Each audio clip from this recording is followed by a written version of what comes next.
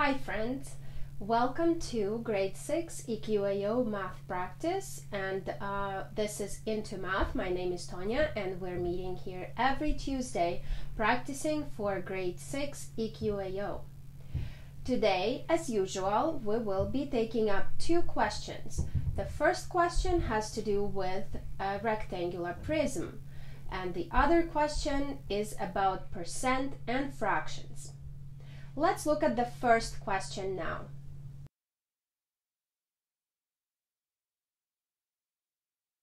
In this problem, you're being asked to find the height of a rectangular prism given the volume, the width, and the length. In order for us to find the height, having all of these other dimensions is to set up an equation. So 192, which is the volume, the total volume of the rectangular prism, is equal to the width times the length and times the height. That's the formula to determine the volume of any rectangular prism. So I'll multiply 8 and 6, and then I will divide 192 by that number in order to isolate the height. So 8 times 6 is 48, and 192 divided by 48 is 4. So the answer to this question is 4.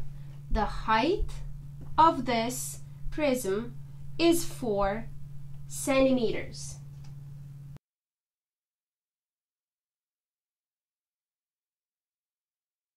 In this question, you're being asked to determine which one of these fractions is equivalent to 8%.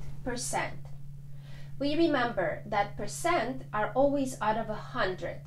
So 8% is a portion of 100, right? The total. So if my total is 100, then I have 8 100ths as a fraction of 100%. And I can reduce it by 2. And I'll get 4 over 50. And if I continue reducing this further, then I will divide it again by 2, and I'll get 2 over 25. So once again, 8% out of 100 can be recorded as a fraction. 8 out of 100. 8 100ths. Both of these numbers can be divided by 2 to get 4 over 50, and then 4 over 50 can be divided by 2 again to get 2 over 25. In order to get from this to this number faster, you could have divided by 4 right away.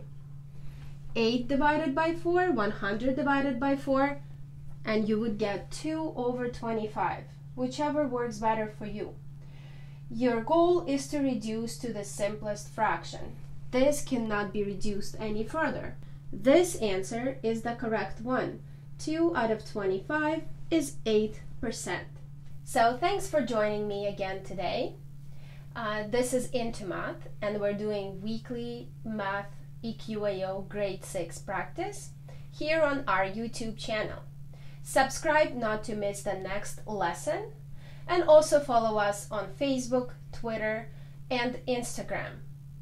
Do not forget that if you want to improve your math significantly, visit our website www.intomath.org.